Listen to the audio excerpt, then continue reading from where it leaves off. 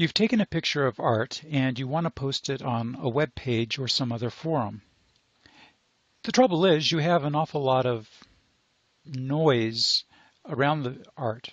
So you grab your trusty crop tool and you surround your piece of art and you crop it. While the situation is improved, you still have an awful lot of space around your artwork. But what to do? I mean, you could crop it more, but that means that you're losing some of the art that you really wanted to post. I suppose you could stretch it, but you've made the artwork distorted so that it doesn't accurately reflect what you're intending. This video is to show you a better way.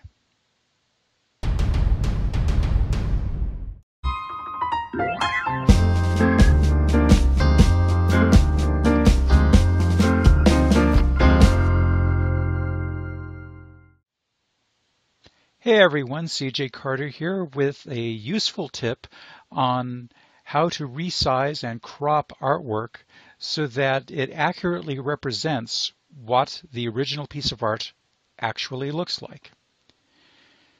Before you start, you want to note what the size of your original is. In this case, this is 16 inches across by 20 inches high. Just note that for later, it'll become important. I'm starting here with an image I took of a work in progress from earlier this year. And as you can see, I have made sure that I could color correct it, which I've already done. So our first step is to change this into a layer.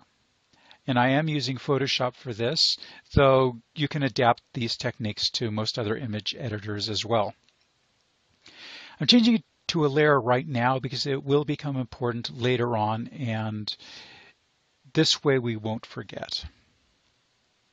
So our first step is to select our pen tool, which may surprise you. You may have thought that I was going to use a crop tool or maybe even a lasso tool, but I find for this, a pen tool gives you a lot more flexibility. And so what I'm doing right now is that I'm using my pen tool to click in all the corners of the artwork. And I'm quickly sliding around the piece.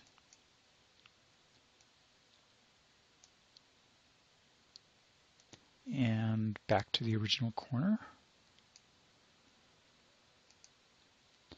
Now the big reason why you want to use the pen tool is because you have to kind of evaluate how much error you want. Most lenses from most cameras are going to introduce some distortion, so you probably aren't going to get an actual perfect crop of your artwork. But if you use the pen tool, it does give you the ability to go in later, click your path selection tool, and you could manipulate where your corner is so you get a more accurate representation of where the edges of your artwork are.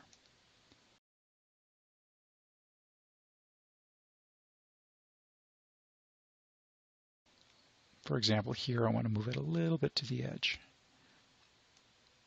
And just go around your art to make sure that you haven't missed anything.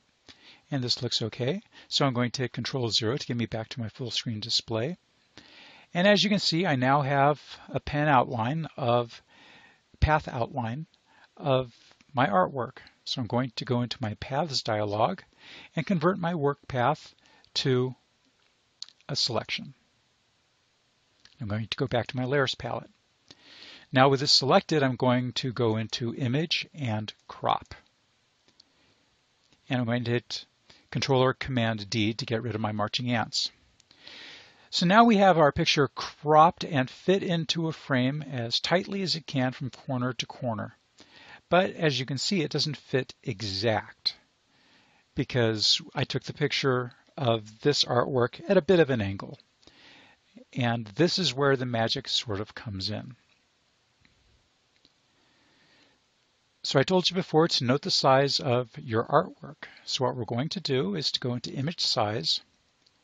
We're going to make sure that resample image is not clicked on. We want this box clear. And we're going to change the height to a little bit more than the height of our artwork. In this case, I'm going to set it to 20 inches plus 2/10 of an inch. It's important to note that both the width and the height need to be larger than what your actual artwork is. If they aren't, then adjust whichever one makes the difference, and always make it a little bit larger than what you are targeting, and click OK. So now we're going to go into View, New Guide, and we're going to put in a vertical guide at our 16-inch mark, which is the width of our piece. And we're going to do something similar for our vertical mark, but we're going to put a horizontal line and position it so that it's 20 inches to reflect the height of our artwork. We are also going to go into View, and we're going to make sure that Snap is clicked on, and Snap to, that Guides is also clicked on. This will be important later.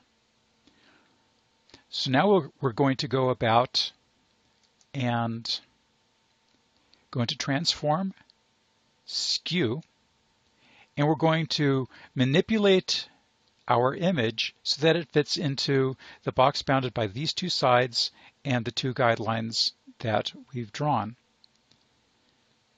The reason we use Skew is that you can move it in a horizontal direction or a vertical direction, but you can't move it both ways at once.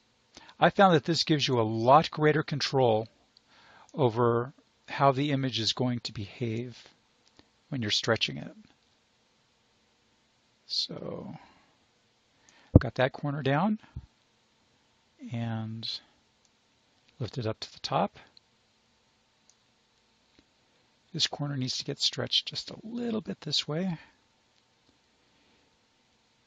This bottom corner is going to get lifted up. And I will tell you that sometimes you can err a little bit. If you have a little bit of trouble of, as I'm having here, of this sticking to lines, and you might not want them to, hold down your Control or Command key, and that allows the snapping to turn off temporarily while you're pressing down the key. And I'm going to move this one in and this up. And as you can see, I have a little bit of distortion, but sometimes this actually goes away once you hit Enter to select the transformation. This didn't so much. In this case, I'm not too concerned about losing a little bit of this edge. That's fine for me.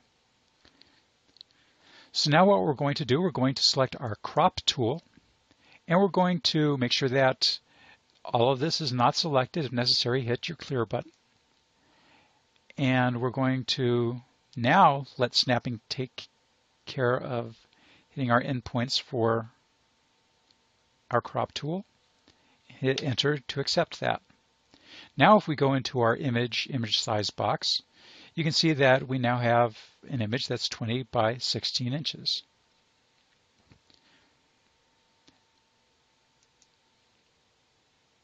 And I should probably mention that if you want to get rid of these guides, because that could be annoying if you're going to continue working on this, you can clear guides and they will go away. So now you have a cropped image in the correct proportion that is now a good representation of your original artwork. Don't forget to save it and use it as you will. I hope this tip was useful.